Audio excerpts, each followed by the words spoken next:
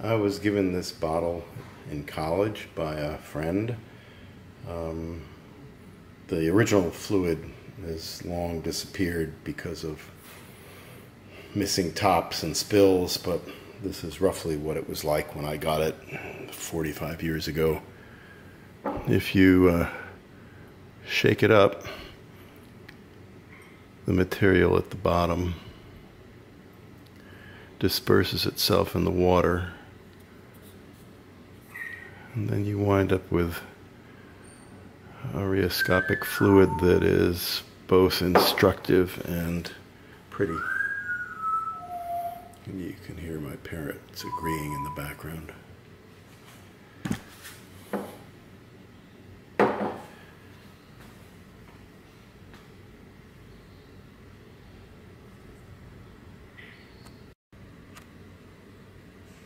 I tried to think of a way to make the bottle more interesting. So I bought this thing at the bottom, which is called a tornado. It's a little propeller. And I put some electronics in the bottom so that it would turn that motor on and off periodically.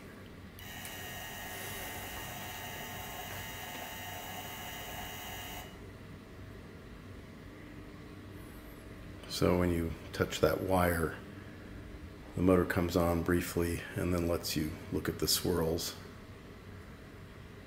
And then after a little bit, just about when you're getting bored, the motor comes on again, and that goes on for a while.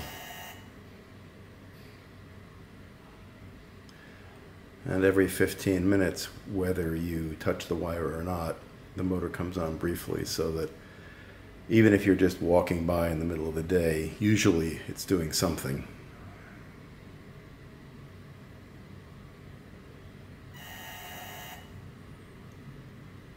It's interesting watching the turbulence progressing from the bottom up to the top. I have a number of different drink bottles, and I'm going to end up trying them eventually. This one has a lot of the 5 feet, what it was the bottom of the bottle and is now the top, appears to help mix things up a little bit. So this is an automated version of the previous bottle, but of course this is all rotational, this isn't shaking, so although it's fun and interesting, the patterns are different than they were in the previous example.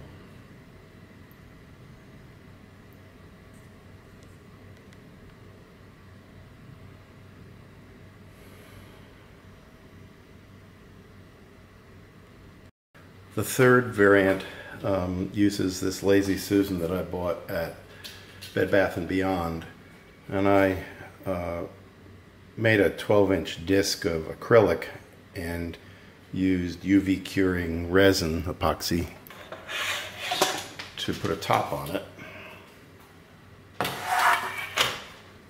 And I then filled it with the fluid. You can see there's a little screw here that I used to fill the fluid from the back. The problem I'm having with this one is that although it was very pretty in the very beginning, the particles in the fluid have fallen to the bottom and they're not rising up anymore.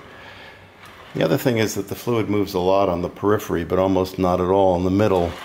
So the fluid tends to collect in the middle, and I'm still working on how to rejuvenate this so that it is more interesting and useful.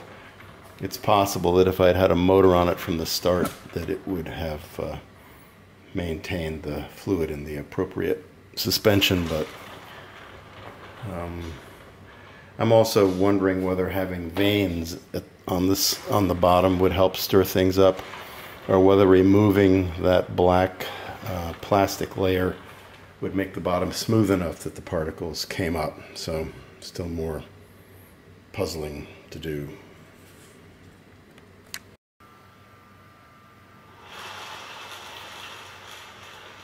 Don't really understand why the bubbles leave the center.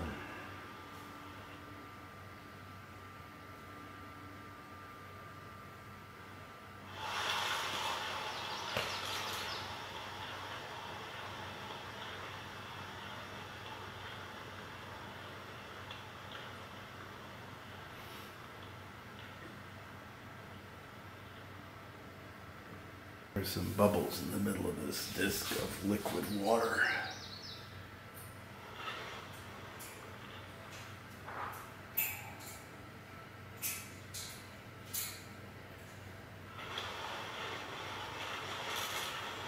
And when I spin it, the bubbles go flying out. But they always come back. Vibrations are because the bearings on this Lazy Susan are pretty crummy. If I spin it fast, they come into the middle. And if I don't spin it, they come into the middle. And if I spin it slowly, they go out. So,